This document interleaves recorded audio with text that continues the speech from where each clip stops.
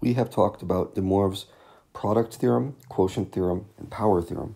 And it's time to roll out the final bit of this, the root theorem, or how to find square roots, cube roots, fourth roots, and so on. And this video is going to be rather introductory, and I'm going to walk through steps fairly slowly using this problem from the homework. If you are mostly okay with the root theorem, this might not be the video for you. Maybe skip ahead to the next video where I go into a little more introductory topic, intermediate topic. So first I want to talk about where this theorem, this beast, even comes from. If you think about what a power is, actually let's just go over the power theorem. I think that would be handy. If I write this in polar form, this complex number, it's going to be the following. You'll recognize this, hopefully. I have the modulus of Z right here. That's like its magnitude, its bigness. And then these components right here, the theta, the cosine, the sine, those really have to do with the direction of the vector in the complex plane. So if I imagine taking this to a power, here's what the power theorem says. Take this to a power, and here's what you get. You get, first of all, the modulus raised to that power. And you get cosine of n times theta plus sine of n times theta. Those are little angles right there. Well, they're bigger than they used to be, but now if you accept this idea of the product theorem, all I want to do now is change n to be a fraction. So let's call it 1 over n. Okay, so that's just going to be z modulus to the power of 1 over n times cosine of, well, this time we have theta over n plus I sine theta over n. See, all I did was I flipped n around, so now it's a fraction. Well, you remember what this means, right? That means like square root or cube root or fourth root, whatever n is, it's that root. So this is where the root theorem comes from. And this idea over here of, of dividing theta by n, well, that's all this is. See, I'm just dividing theta by n, and the only slight complicating factor is this plus 2 pi k. And we'll talk about that more going forward. But this is the general idea.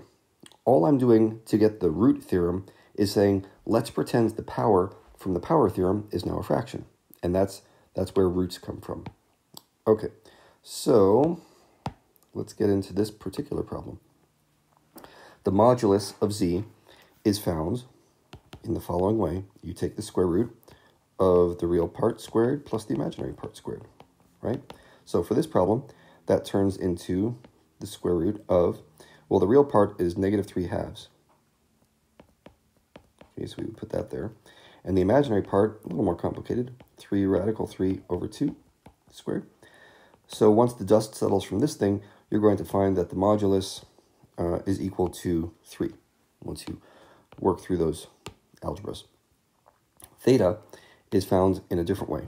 We use a different formula for theta. That is the tangent one. So we would say theta equals the inverse tangent or the arctangent of the imaginary part over the real part.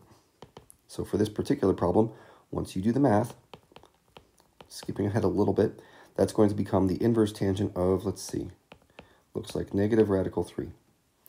And now it's just time to think about the unit circle and say, where are my tangents equal to radical 3's? A negative radical 3's. Here's an option, and here's an option. Those are your negative radical 3's for tangent. Well, which one's appropriate? If you look at this in its rectangular form, you'll see that's negative x positive y. Okay, that's quadrant 2. That points to this point right here. So I would say, oh, that's just 2 pi over 3. Okay, that's the preliminary stuff just to get us started. Now, we're getting into how to use the root theorem for square roots in particular. I'm only going over square roots in this problem. So what we do is we change n in this formula to 2. And what that means is the second root, or the square root. So take this big old formula, change all the n's to 2's right here, here, and here. And that's where we came up with these things. And now what I want you to do is use the r and the theta from the previous step. I'm talking about these guys right here. Okay, so use those moduli and angles, the modulus and angles from the previous step, We're going to substitute those in and see what we get. This becomes the square root. Previous modulus was 3, so I'm putting that right here. Times the cosine of, now, first thing I'm going to do is use k equals 0. That's important. See right here, w sub k, that's going to be 0. So this becomes theta over 2. Now, theta is 2 pi over 3, so this is 1 pi over 3. And that's it for the first root. The hard part really is finding the angle. Now, the next thing you do is you plug in k equals 1 for the second root. Okay, so what happens when k equals 1? Well, you get an extra plus 2 pi up here. And eventually, that 2 pi will be divided by 2. See this part? It's going to be plus 2 pi divided by 2. So it's really just plus pi. And now what's pi over 3 plus pi? Well, 4 pi over 3. So that's your angle for the second root. The modulus of the second root stays the same as the first root. Okay, that's still square root of 3. So that's our polar form, and we've converted things from polar form to rectangular form a ton. I will just do a quick example of that, and you can do the rest of it on your own. What this becomes is square root of 3 times, well, what's the cosine of pi over 3? That is 1/2. And what's the sine of pi over 3? That's going to be radical 3 over 2.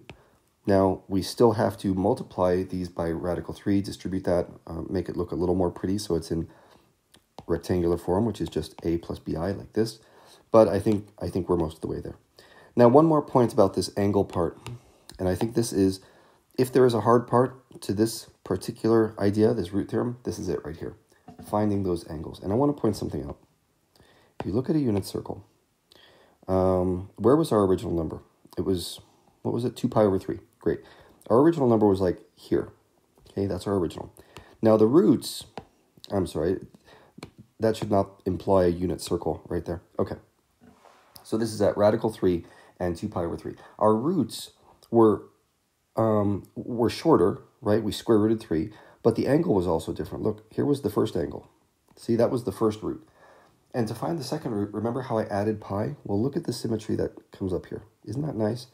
It's just 180 degrees around, or pi. And then if you go another 180 degrees around, like this, you get back to the beginning. That's why there's only 2 square roots, according to this theorem.